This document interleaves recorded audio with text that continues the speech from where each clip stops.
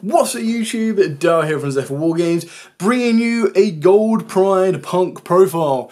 At the end of the video, I'll also show you a 1.5 card combo that gets this deck rolling, no pun intended. So massive shout out to Rob who helped put this together with me. I've kind of made a little bit of adaptations to make it as competitive as possible, and the deck is looking very promising.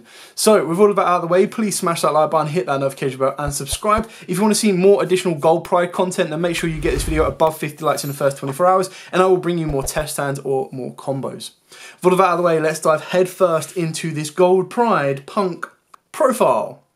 So we start off with 3 of the brand new Roller Baller. Now you don't actually have to play 3, but you'll see in the combo how effective it is to play 3. So quite like all of the other Gold Pride monsters, if your life points are lower than your opponent, you get to special summon this card from the hand.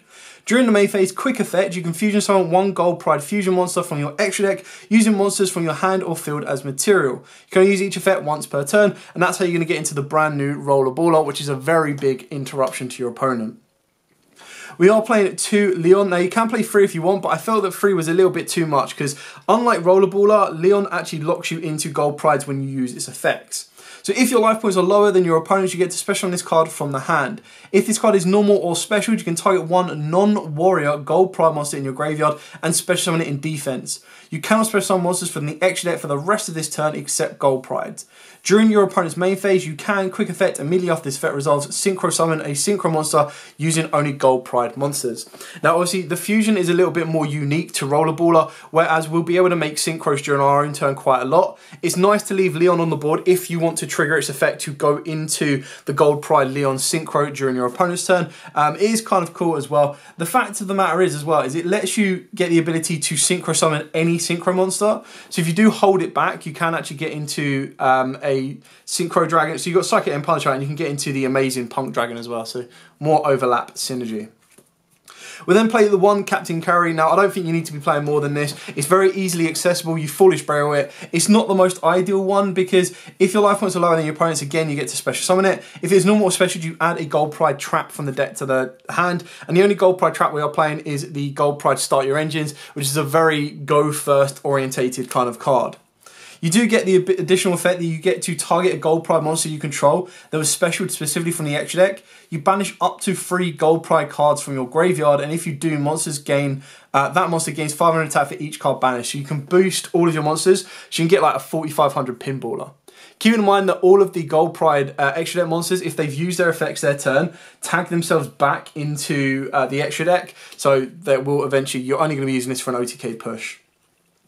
And then we're playing the 1 Nitro Head. It's kind of cool that it's a level 8, but on top of that as well, it can also give your opponent a token. And why that's really important is when you look at stuff like Super Heavy Samurai, which want to be placing their cards in specific zones, being able to actually activate Nitro Head to give your opponent a token in that exact zone that they want to be playing into can cause them a lot of issues. Not to mention, if you put it in a zone that they have to be putting cards next to it, you have the ability to blow it up and then kind of destroy cards next to it as well. So it's a really kind of cool card. I don't think you need to be playing more than one of it. Being able to be very easily searchable and special summon itself as well is very, very cool. Moving on to the punks, our most consistent one on this one is going to be Z Armin, followed by 2 Foxy Tune and 1 Deer Note. So pretty straightforward and simple on this one. Your Foxy Tune is your special summoner, which is your direct access to Deer Note. So if your Z Armin does get stopped, the best thing about it is because you're paying life points, which is what this deck wants to do. This deck wants to pay life points. It wants to be able to say, right, okay, now my life points are lower than my opponent's, so I can start special summoning my Gold Pride monsters for free. That's where the synergy comes in. So even if Z Armin does get stopped by an Ash, an Imper, and Veiler, anything like that, because you've already paid the cost, your Gold Prides are all still live. Not to mention, if you already open up a Foxy Tune, you can just then start special summoning, and that's when you're going to get access to either you'll get access to a level 8 synchro, but you can either go down a rank 8 play, going into the Fearon engine, or you can go to a rank 3 play, opening up Gold Pride options as well. We then play 2 of the freest psychic summoners around, and that is of course Wielder and of course Tracker. So both of these are searchable off of your Jam Dragon, and then the idea is you'll see in the combo at the end that it lets you get into the carry, and the carry will then give you access to all of your Gold Pride cards. We are playing the Fearon engine just because you want to be a bit defensive if you don't want to go down that route. This can actually unlock more rank 8 plays if you want to. I go down more of a link option route because you're able to use fusions, XYZs and synchros. So you can increase your attack, decrease your opponent's attack, and revive from the graveyard. Not to mention Regulus is just that nice little Omni-Negate that you're going to need in the deck, because you don't really go into Omni-Negate possibilities. You go more down the route of aggressive cards or cards that interrupt or interact more so during your opponent's turn. And then speaking of the Fearing Engine, we do play the 1 Disc Colosseum. So for those of you that are unfamiliar with the combo, you go into, so off of your Gold Pride, your Punk monsters, you go into Mantis, Foolish Burial's the Lily. You then bring back the Foxy Tune, you overlay it into Sargus. Sargus then searches you out Regulus. Regulus then equips Lily, use Lily's effect to search out the field spell, activate the field spell to get Empress. Empress then summons itself down off of Lily. You discard a card, you can then special summon the Lily that was attached to Empress. So you've got an additional rank 8 or a very nice link 2 or an incredibly aggressive board. And then for the final ones, our hand traps, which will lead nicely into our E-Telly as well, is Ash Blossom, Ogre, and Gamma. So the idea behind Gamma and Ogre is the fact they also synergize very, very well with E-Telly, as well as, of course, all of your pump monsters. So you've got a way of getting a hand trap to the board if you want to off of E-Telly, and keep in mind Ogre can be used on the field and in the hand, which is really important. And then E-Telly can also get rid of dead Gammas in the deck after a certain point. You can put Lambda in the extra deck as well if you want to make this even more consistent. It is a psychic, so it does have a little bit of synergy, nothing too crazy, but you basically just double punish your opponent if they try to Ash or Droll you off of the back of something like E-Telly or off of something like the back of your Gold Pride, Better Luck, or Crowd Goes Wild. You just double punish them and they will forever regret it, and then never attempt to Droll you or Ash you on those particular cards again. Speaking of the spell cards, of course, we are playing triple E-Telly. What a card this is. So glad this is at free for a deck like this. Absolutely love it. Alongside 3 of the old Gold Pride, The Crowd Goes Wild, and 3 of the brand new Better Luck Next Time. So, Better Luck Next Time is a continuous spell, which is incredibly good for the deck. So when this card is activated, you get to add a Gold Pride monster from your deck to the hand, and if you do, you lose life points equal to its attack, which, yes, is a bit painful because you can't use this in the later games if your life points are much lower, but the fact that this on its own is a very nice 1-card starter to be able to get you into Carry. Carry can then get you into the trap card of Gold Pride Start Your Engines, and then off the Start Your Engines you can get into the Roller Baller, so at the base minimum you're being able to perform some form of interruption on your opponent. This does allow you to benefit from your Gold Pride effects that put themselves back in the extra deck.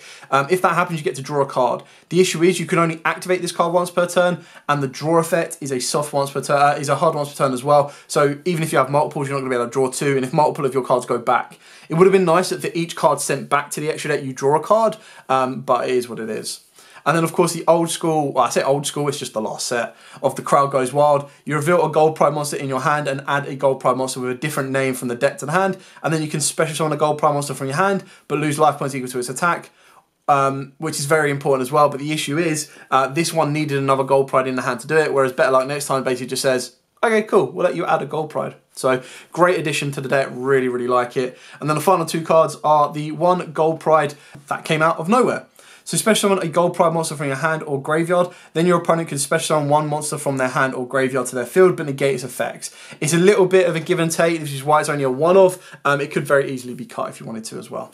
And then we've got the 1 Gold Pride Start Your Engine. So I've already mentioned this. So if your opponent normal or specials a monster or monsters, target one of those monsters and reveal 3 Gold Pride monsters from your deck. Your opponent randomly picks 1 for you to special summon, and you shuffle the rest into the deck, and that's why you reveal 3 of the Roller Baller, and then that is going to get you into the Fusion monster as well, which causes more of interruption. Speaking of the Fusion monster, we are playing 2 Pinballer. The reason this card is so good is, annoyingly, it does require specifically Roller Baller, but then any Gold Pride, so it's not as easily generic or accessible, but it's very easy to make in this deck. If this card is Fusion summoned, you can equip face-up monsters your opponent controls up to the number of Fusion materials used, and you're going to be using, at the base minimum, 2. You can only use the previous effect once per turn, so it means you can't use it on 2 effects at all. And if your life points are lower than your opponent's, this effect activation and effect cannot be negated, which is very important. And then once per turn, during the end phase, if this previous effect was activated this turn, return this card to the extra deck, and if you do, special on a Gold Pride Roller Border from your deck or graveyard. Now in doing so, the equipped monsters would fall off. I don't believe they go back to your opponent, they actually just go to the graveyard, which is a very nice kind of form of interruption or steal. And then we've got 1 Chariot. You can very easily place at 2, but the idea that these can recycle themselves, you might arguably want to be playing these at 1-offs, but it's just one of the ones that if the summon of the first one gets negated, you have the second one.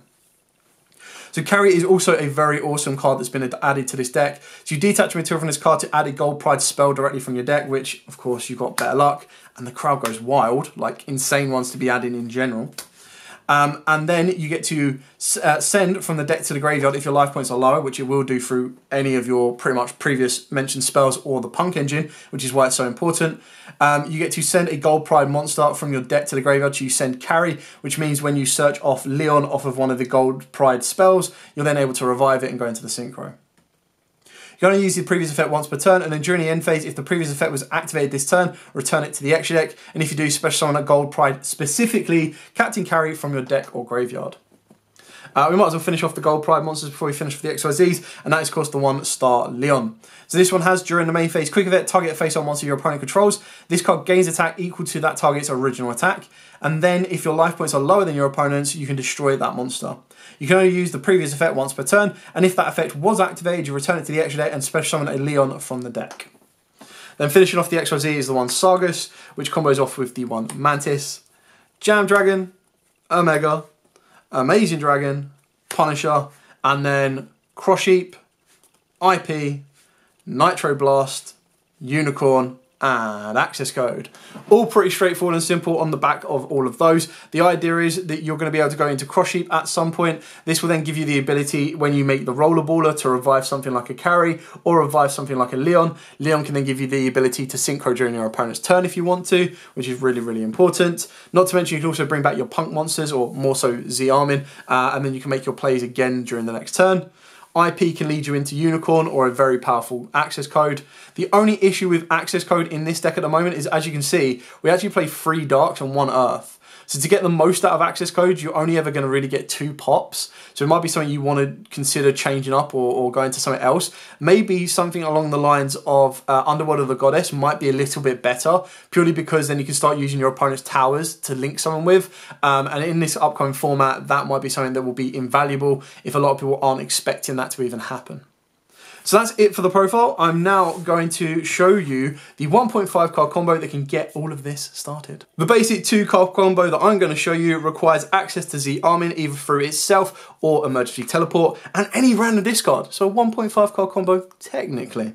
We're now going to start off by normal summoning the Z-Armin. You're going to pay 600 life points to search yourself out a Foxy Tune. You're then going to activate Foxy Tune's effect, discarding itself plus the random card in the hand in order to special summon a Deer Note from the deck. You'll then synchro your Z-Armin and your Deer Note to make your Jam Dragons. Chainlink 1 Jam Dragon to search, Chainlink 2 Deer Note to revive the Z-Armin, and add the Psychic Wielder or Tracker. Now, if you've already opened up E-Telly in this combo, you can adapt this for a Madam Spider. That Madam Spider can be normal summoned. You pay 600 more life points to search out a Dangerous Garbu, and you've just been able to add an Imperm to the board.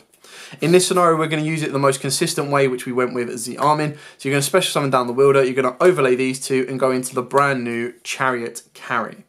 You're going to use Chariot Carry's effect to detach a material to add Gold Pride Better Luck next time and Foolish Burial Carry from the deck to the graveyard. You're then going to be able to activate Better Luck next time, and this will allow you to add your Gold Pride Leon. Because your life points are lower than your opponent's and you're going to take an additional 1500 by adding this, you get to special summon down the Leo to the board. Use this effect to revive the Carry. At this point, you are now locked into Gold Pride monsters going forward, but that is not an issue. On summon, Carry will trigger in order to add a Gold Pride Start Your Engines, which you are going to set. You're then going to synchro in your turn the Leon and the Captain Carry and go into a Star Leon. Moving to the end phase, the effect of Chariot, because it used this effect this turn, will put itself back to the extra deck, and you'll get the ability to draw off of the Better Luck next time, as well as being able to revive the Carry from the graveyard. You can, of course, summon another Carry from the deck, but in the profile we are only playing 1, so that's how we've kind of left it. During your opponent's turn, what you're going to be doing now is you're going to be able to activate the Gold Pride Start Your Engines, and the idea on this one is to reveal 3 of the Golden Baller. Golden Ruler, Golden Baller. So you still have the 1 drawn card in hand. You'll be able to reveal 3 of this and special summon it. Now obviously it does get a little bit tricky if you have opened up any of these because it is randomly chosen. But the idea is that if you get this or even Leon, you can actually quick effect go into a 2nd Star Leon should you want to. But the idea is that once they've summoned this, you then get to activate the effect of Roller Baller and fuse itself with Carry to go into your Pinballer. Now, of course, Pinballer will start setting up monsters in the spell and trap zone. You still also have the pop effect of your Star Leon, and if either of these use their effects, they will go back to the extra deck and you'll draw an additional card.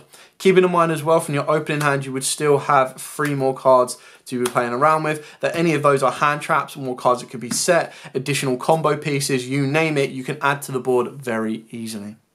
So that's the 2-card combo. I hope you've enjoyed this. It's given you a couple of ideas and a basic start of where to go with Gold Pride. If you want to see more from the deck, whether it be direct test hands or more combos, then make sure you smash that like button, hit the notification bell, and subscribe to get this video above 50 likes in the first 24 hours. With all of that out of the way, as absolutely always, stay safe and, of course, happy dueling.